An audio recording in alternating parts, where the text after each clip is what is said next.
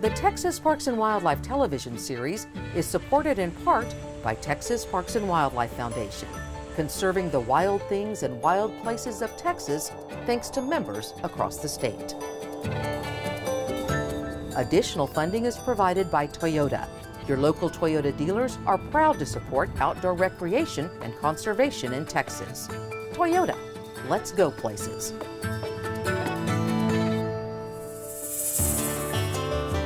Coming up on Texas Parks and Wildlife. It looks like a scalp. It's pretty heavily oiled. I mean, you can see how, you can't even see feathers there. It's almost like it's been painted on. What I really want to be is a storyteller. Show people things that maybe they haven't seen before. Everyone has a story. Attention! We've had over 100 people to help us build 2 water catchment devices we call Guzzlers.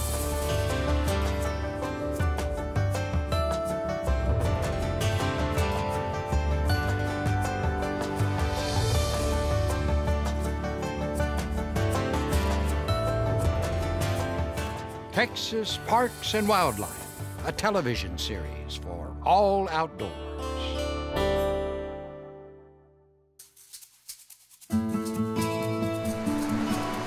There is a delicate balance going on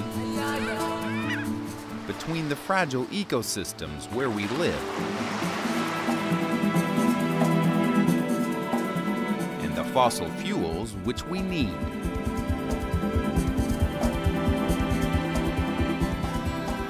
Unfortunately, this relationship can be at times a tenuous one.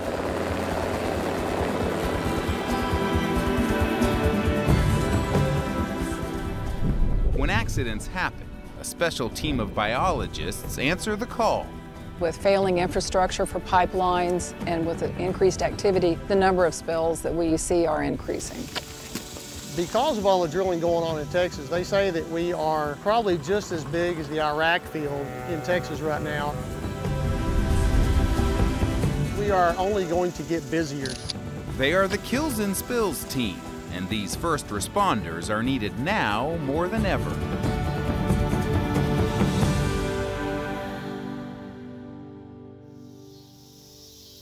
Talco, Texas. An oil pipe has burst, and now the oil and sludge is choking a nearby creek. Okay. Our team There you go. All right, good deal. are the first feet on the ground, first eyes on the resources. We will go out and look for dead birds, oiled wildlife, and we also identify where the cleanup needs to begin. Yeah, it looks like there's pretty good bit of oil upstream and downstream. Meet Greg Conley. Its shell is open with fresh meat in there. He is one of 4 regional biologists that coordinate response to these fish and wildlife kills across the state. There's another small mussel. This is the first time I've seen this number of mussels, freshwater mussels, in a stream such as this in East Texas. There we go. It's surprising. But they're dead. It's not an easy process to repopulate a mussel population. Yeah, all this movement in the water, those are all juvenile, small fish that were once in this creek. There's probably 20 small fish in here hanging on. Seeing fish struggle like that, it makes me feel disappointed that these particular fish won't make it. So in this investigation, all the resources we find, specifically the fish, just over 3 inches. Over 3 inches, okay. We total up the species, the size, and get a value, and that value is put towards a restitution project to restore the habitat was lost or somewhere nearby. The responsible party will cover the cost of cleanup. As for that restitution, the values can vary. This crawfish will cost 10 cents. Yeah, a little over 2 inches. And this sunfish? Yeah, I don't know if we're going to be able to identify that to species. 37 cents. The impacts that are caused for fish and wildlife kills due to oil and pollution events is often not very high. And so there isn't an incentive for them, other than being good stewards of our resources. They're not going to pay a lot of money. Texas is the country's top crude oil producer, and the business brings in billions. As part of this business, accidents happen, like this one near Texas City.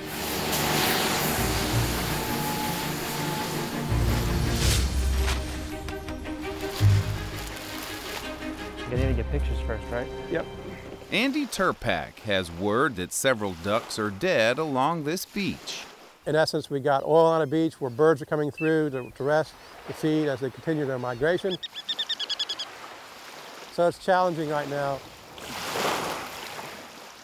It looks like a scalp. It's pretty heavily oiled.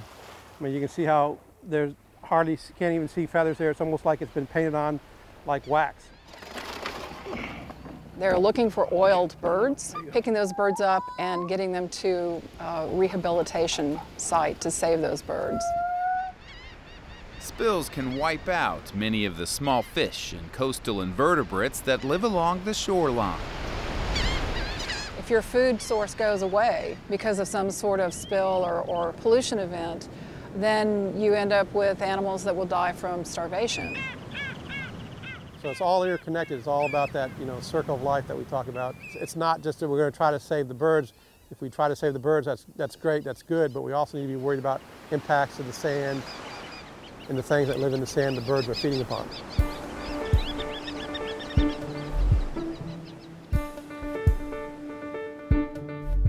There's a natural killer that this team also focuses on. A toxic algal bloom that hits the Gulf Coast called red tide. What the cell counts do whenever our crew looks at those, it's more for, are we anticipating a fish kill pretty quickly? We know that once it hits 5, once it hits 100, and we start looking at that, we're going to have to get staff onto the ground. While it can cause respiratory problems for humans, red tide is lethal for fish. When we have our first fish kill, they're out assessing what kind of fish are killed, how many they're killed, where it's occurring, and trying to assess what that impact is along the coast. If it's a natural event like a red tide, we can't do anything to stop that. In an oil spill, we may not be able to stop the oil, but we can protect some of the resources. Back at that oiled creek in Talco, Adam and Greg take a few more notes for their investigation. Definite water moccasin. He's fixing to disappear in that oil. You see the rainbow sheen is always indicative of a crude type spill, petroleum related. It's really impacting the creek.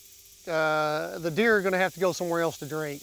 The coons are going to have to go somewhere else to drink. What a mess. That's exactly what goes through my head. What a mess. But I know they can make it better. The compensation for spills can be as little as $100 like here at Talco, or it can be upwards of $1 million. When we're done with an event, any kind of event, and we get compensation from a responsible party, we actually are able to do good things for the resources. And an example of that could be with oyster reef restoration that we've done. Looks real healthy. As well as marsh and wetland creation and restoration. Inland, that can be fish stocking and habitat creation in lakes for fish, as well as stream creation and restoration. As for this creek, the members of the Kills and Spills team are doing everything they can to help it heal.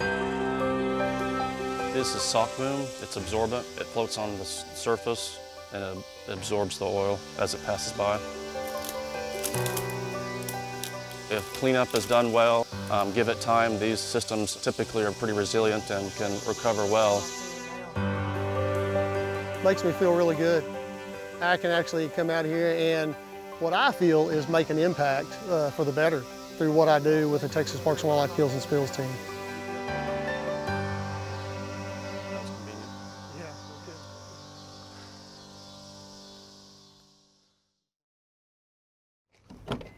I'm Devontae Hill and I'm 22 years old. I just graduated from college, just looking for an opportunity to kind of get out before I start grinding in a regular job. What I really want to be is a storyteller. Show people things that maybe they haven't seen before. Everyone has a story. When you see things on TV about, outdoors and things like that, all you really see is a certain type of demographic. You kind of get raised thinking that, okay, these things are not really for me. And whether that's making documentaries. Whoa, chill out. Yeah, I'm gonna get my arm. You know, I just want to show people things that maybe they haven't seen before, give them a different reality. Yeah. There you go. I was a state park ambassador that got exposed to the Buffalo Soldier program. Attention! I'm always open to new experiences. All right, we'll take your picture.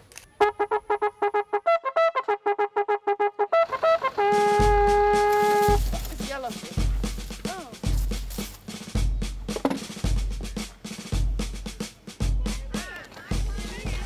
I don't have too much experience with kids besides my cousins, and so it'll be interesting dealing with little people. Salute. The Buffalo Soldiers were created in 1866 to assist and protect the settlement as it continued to move further out west. What we have here today, guys, are the 10 essentials of outdoor living. These were the first black professional men in the U.S. Army. And they got their name from the Indians. When the Native Americans saw the Buffalo Soldier, he wasn't used to seeing a man of this skin color in the wool uniform. So the only thing the Indian could do at that point is compare this new soldier to something he knew out on the frontier. And that something on the frontier just happened to be the buffalo. They had a reputation of being fierce fighters, not backing down. Like a buffalo come running right through there right now, he won't run around you or jump over, he'll run right through everybody. Yes, sir. Texas Parks and Wildlife started the Buffalo Soldiers program to preserve the cultural history. We're about to go out on a scouting mission. And to connect people with the outdoors, get connected with the state park resource. What are these that he's drawn? When a participant comes to see the Buffalo Soldiers, About face. they are able to learn about what they did on the frontier, how they camped, how they cooked. That's hard tack. We use the Buffalo Soldiers' rich heritage and history to connect urban audiences who are not currently connected to their state parks, to get them outside. Get them outside throwing a baseball. Get them outside walking the trail. To get them enjoying what's in their own backyard. All the landmarks that we saw, and we're gonna make a list of them, and then we're gonna make a map together. The Buffalo Soldier program depends heavily on its volunteers. Sergeant says, point to the lake. When you're thrown into this situation, especially when you get to put on their uniform, you feel a connection automatically.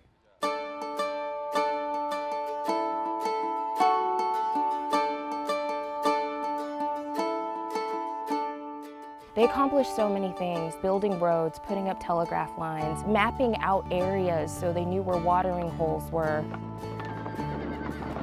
Buffalo Soldiers were also some of the first professional mountain bikers. The Iron Riders blazed the trail of off-road biking for the country. The women that supported the Buffalo Soldiers were strong, pioneering women. They would keep records about what happened in town. The text messages that people send today started a long time ago with the Buffalo Soldiers as they were working on the frontier stringing up telegraph poles. They were really pioneering this land that we now call America. Come on up here, because you're going to be batting next. There you go. Good job. The kids that we interact with, I hope that they leave with a sense of pride, with a sense of wonder, with a sense of curiosity. You don't need all this fancy equipment to play. So that they have a better understanding of not only the Buffalo Soldiers, but also where they come from. Good afternoon. How y'all doing? Good afternoon. Black history is not taught in schools anymore. They don't talk about the kings in Africa. They don't do that anymore. We fought just like the buffalo, just as brave, just as strong as the buffalo. A lot of our inner city kids have problems because they don't understand the history. We showed that we were able to do what anybody else out here could do. These Buffalo Soldiers were from an era where they created their own company with a high level of expectations, requirements, and it produced a lot of dignity. And if you didn't want to go outside and work, what do you think they said? Just do it, exactly. I'm just asking these kids to just go and do and be the best. And Buffalo Soldiers was some of the best. With segregation around, with these men combined into units of just other black men, going into settlements and towns where tensions were high, says a lot about their character and their spirit. As we all know, the Native Americans were pushed off their lands by the U.S. government. Buffalo Soldiers were part of that mission, but at the same time, they were also trying to prove themselves to the U.S. government, to prove that they were more than 3/4 of a person, of a man. So both of these groups were trying to show the leading power, the U.S. government, that they are both human. Anytime you listen to a story of people who have been put into really bad situations and still was able to do amazing things, that definitely has a sense of pride. Maybe I had a Buffalo Soldier in my family line at some point in time. That's really cool when you really think about it. You gotta put a little bit more muscle in that one, man. Come on now.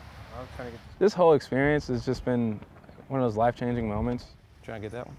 I've never really done anything like this before. I never really did anything with kids before, and so there's a lot of firsts for me. But it definitely got me a lot more comfortable with, sharing history with people. Yeah, that's a good one. A lot more comfortable kind of getting outside my box and kind of exploring something new and something different. All of them represent fish that you can catch here in Texas. And learning. Stand by.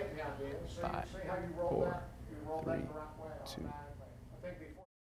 Coming up tonight at 10, a gruesome discovery of I got a job. Hopefully this is the first step to me continuing my training and practice at being a storyteller. And from there, we're going to go to camera 3, back to 2 position. I see myself traveling through the beautiful state of Texas, telling stories about a lot of the history here, along with some of the groups that are doing some great things. Who said it? Come here. And this is part of my story.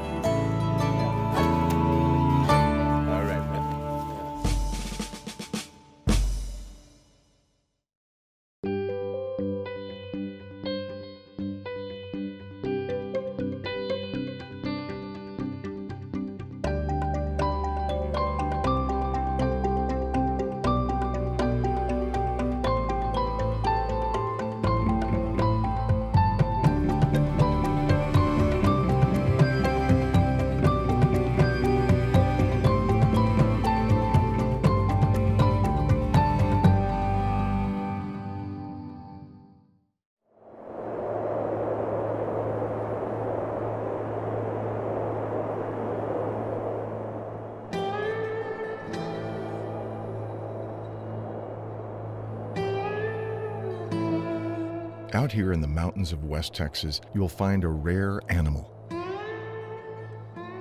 Desert bighorn sheep at one time completely disappeared from this region.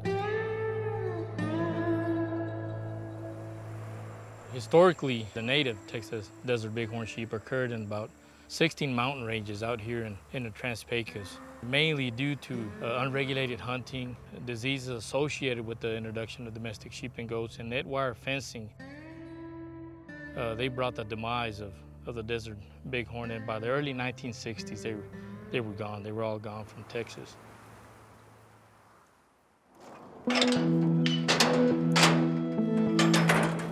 Come on, big boy. Okay. But the bighorn has made a comeback. Recent restoration efforts have brought a healthy bighorn population back to its native home.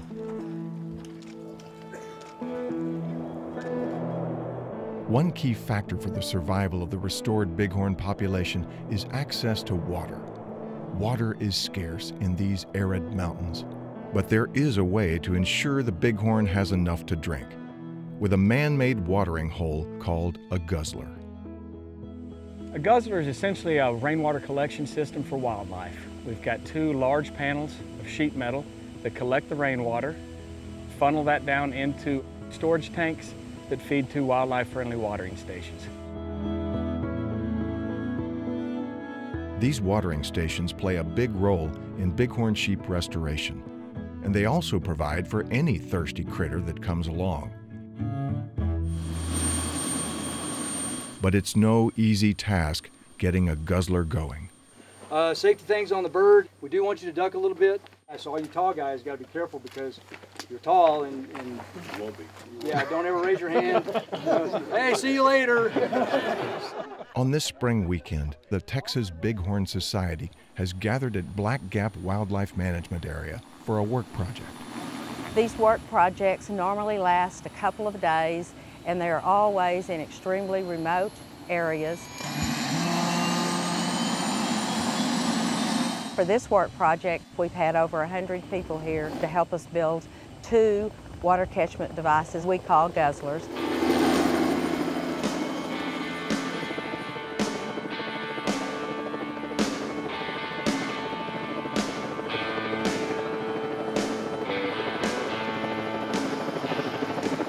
If Black Gap weren't already remote enough, the workers must travel by helicopter to the mountaintops where the Guzzlers will be constructed.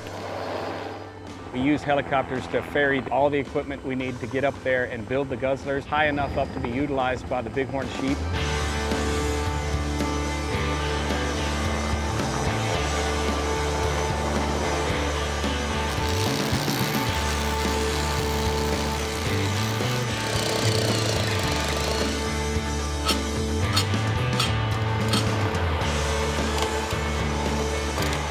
We got the tanks anchored down, the troughs in place. I think all we have left to do now is put tin on, run our fast line to our troughs and plumb everything in. That looks good. It's a hands-on organization. I brought my son and his friend so they could see what real conservation is, and we've been doing it a couple of years now. And he's a junior in high school, and he'll be able to take this as a lifetime event for him. Now we need to get over there and proceed.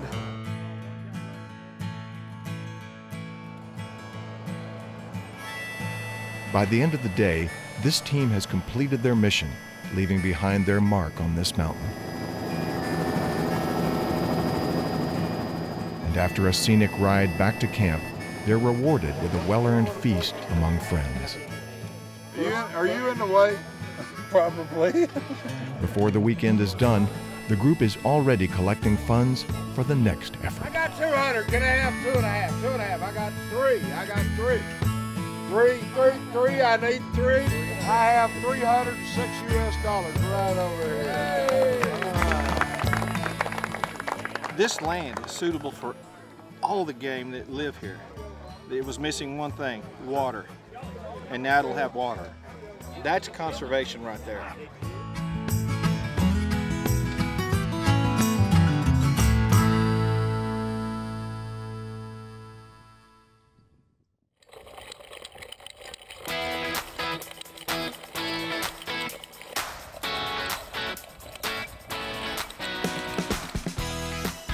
Okay guys, Gorman Falls Trail. Quickest way to the fall. Colorado Bend State Park is about a 2-hour drive from Austin or Waco. It's a nice getaway kind of place. For mountain bikers coming out, you'll find a little bit of everything at Colorado Bend. You've got some real easy flat trail that young beginners could work on. Nice bumpy piece of trail. All the way up to some very challenging rock gardens and hills that would challenge even the most experienced riders. This trail is Lemons Ridge Pass. All right, go for it. Woohoo! And it's a fairly easy trail. And there's a lot of rocks you can ride over, through a lot of juniper and live oak trees. Just a beautiful trail to ride on. Whatever mood I'm in, it has that particular aspect of trail riding for me. If I feel like an easy ride, I can do an easier trail. If I feel like something more technical, something challenging, I can jump out there and get that going. Ooh, beautiful day to ride. Colorado Bend has just a little bit of everything for everybody.